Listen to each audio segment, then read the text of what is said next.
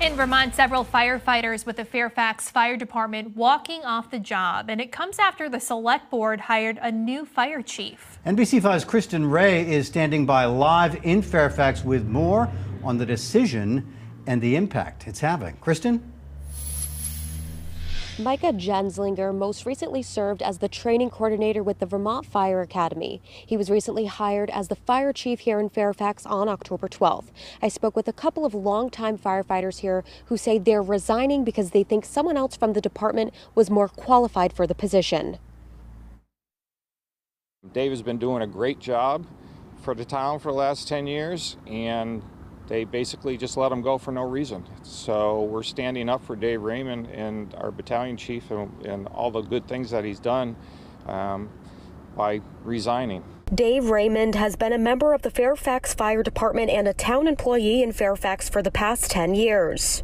David Joe, firefighter for 27 years, is resigning from the department after a vote by the select board hired someone else as a fire chief. It's a decision also being made by several other members of the department, like Tom Snyder, who's put in 21 years. Some of the guys were mad at Dave a few years ago because the town got a grant and put in new sidewalks and they didn't have anything to clear them. So Dave was plowing the sidewalks with a four-wheeler from the fire station. Some of these guys got all upset about that. I mean, that's the kind of crap that we're fighting about here, is just stupid little things that mean nothing. In March, several members of the department asked the select board to restructure the organization, leading to a brand new fire chief position. In the fall, Dave Raymond, current battalion chief, and Micah Jenslinger, who had experience working as a USAR specialist, applied for the position.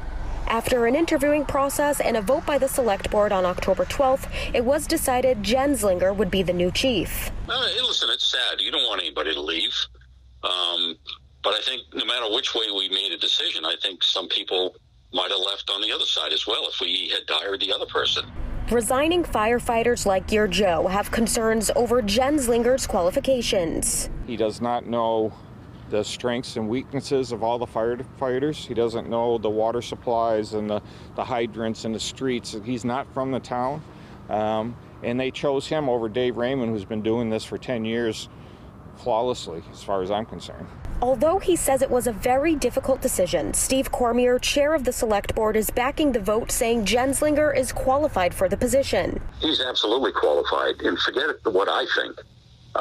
One of the people that would help us with this decision moving forward was John Audie, who is the fire chief in Winooski. And John said to me that Micah is fully qualified to do this job. We did everything by the book. We hired a qualified candidate, and we have people who aren't happy. And, that's, I guess, the world we live in. No matter what decision you make, someone's not going to be happy.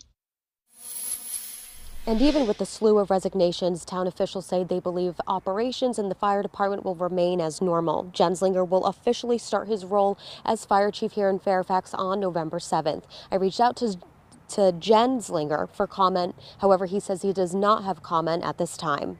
I'm live in Fairfax. Kristen Ray, NBC5 News.